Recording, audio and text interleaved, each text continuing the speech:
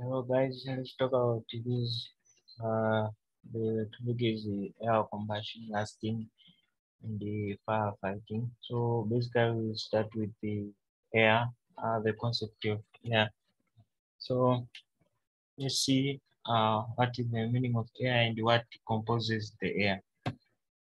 Uh, when I talk about the composition of air, first you have to know what is air. Actually, air is the mixture of different gases. Now, the gases that make up the air include the nitrogen, oxygen, carbon dioxide, noble gases such as argon, helium, neon, krypton, and xenon. But basically, argon is the one that is mostly visible, and the little water vapor.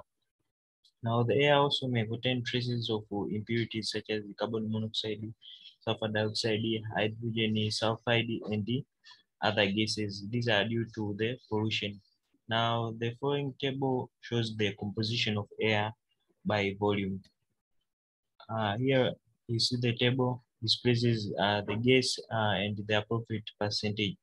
Nitrogen, basically it is 78%, oxygen 21%. Noble gases, we are talking mainly about argon, that is 0.94%, carbon dioxide is 0.03%, and the water vapor is from 0 to 4%. It varies from places and at different times.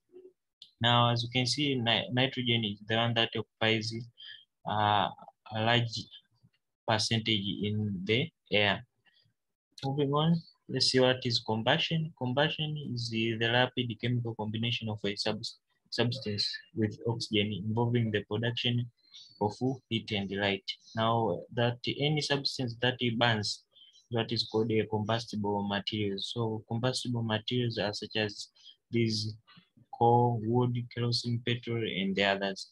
Now, the air or oxygen that is supports the combustion is what is called the support of combustion.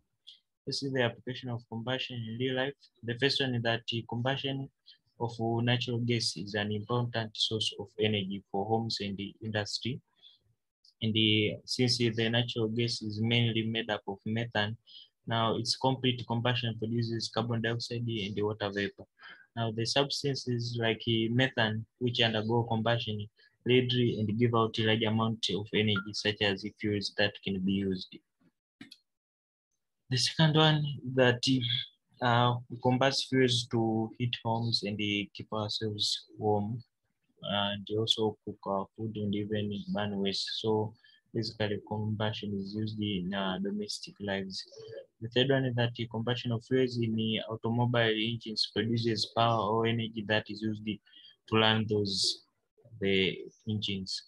The fourth one is that the combustion of fuel different burners produces heat and the light that is used for different purposes in a chemistry laboratory.